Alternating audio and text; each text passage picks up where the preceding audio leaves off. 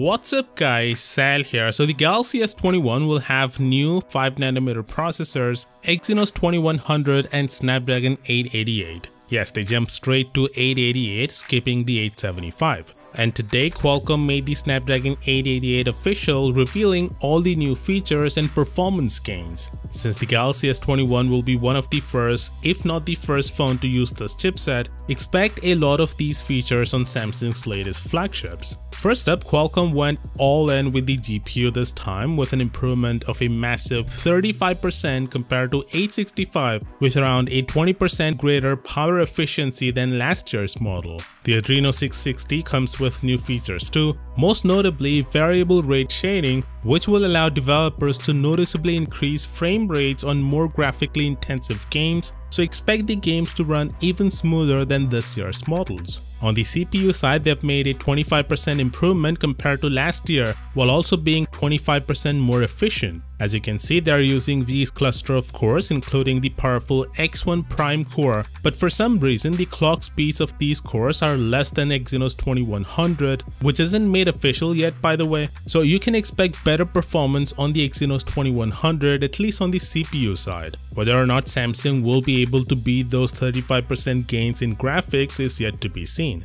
Anyway, unlike the Snapdragon 865, the new 888 chipset now has an integrated 5G modem, and that's useful for a number of reasons. First, it saves the crucial space inside the phone. That means manufacturers won't have to deal with finding the space for a second external modem, which will lead to a bigger batteries or additional components. 2. It saves power since the modem is closely integrated into the chip.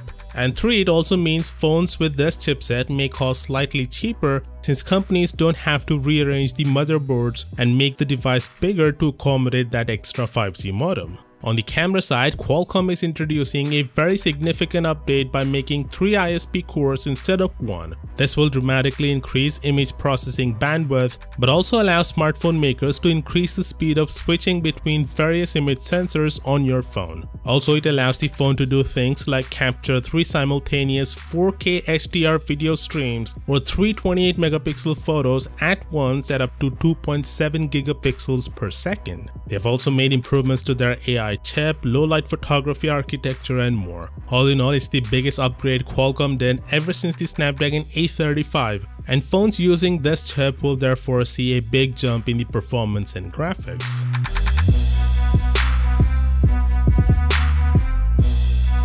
Samsung will launch a new set of wireless earbuds along with the Galaxy S21, and we have the official renders of it courtesy of Evan Blass. These will be called Galaxy Buds Pro and offer the same in-ear design as Samsung's first 2 wireless earbuds. Thankfully though, it doesn't look like a kidney bean. As far as the improvements are concerned, the ambient mode will be better than ever. It will have active noise cancellation and a bigger battery. Interestingly, the same phantom violet color will also be seen on the Galaxy S21, which to be honest looks beautiful. Of course, with that being said, let me know what do you think about this down in the comments. And as always, I'll see you tomorrow.